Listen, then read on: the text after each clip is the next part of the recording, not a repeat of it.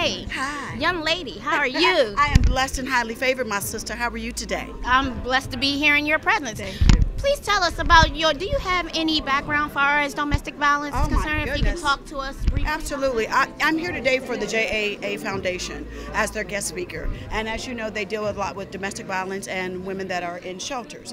I have always been heavily involved, especially the month of October, which is a month that is dedicated to women causes. I am a supporter of the Sojourn House, which is a shelter home in California. I donate clothing, money. I'm an avid supporter of theirs. I also support breast cancer awareness, anything that has to do with girl power and empowering and uplifting my women. I support it 100%. Fantastic.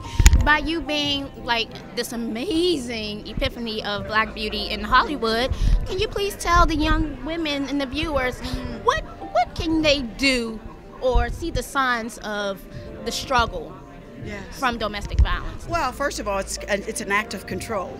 Domestic violence is because it's someone trying to steal your joy and try to control you and keep you in a box so that you cannot blossom, so that you cannot go as far as what the Lord wants you to go. It's definitely an act of control. So when you have someone that's controlling the way you walk, talk, and if it starts sometimes with verbal abuse, it can start there.